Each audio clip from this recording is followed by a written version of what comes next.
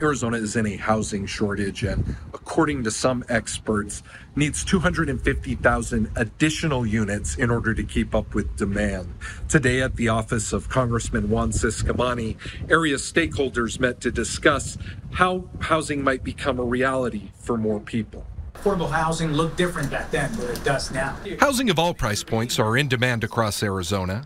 It's meeting that demand that's the challenge. Here in Tucson specifically, the average home price in Tucson is $330,000.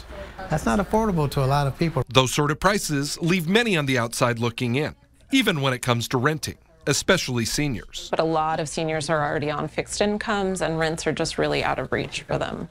Megan Headings is director of Family Housing Resources. The local nonprofit connects potential low-income homeowners with down payment assistance programs. The Federal Home Loan Bank lends to local banks and financial institutions to make that possible. And it's huge. It really enables a lot of low-income home buyers to be able to purchase.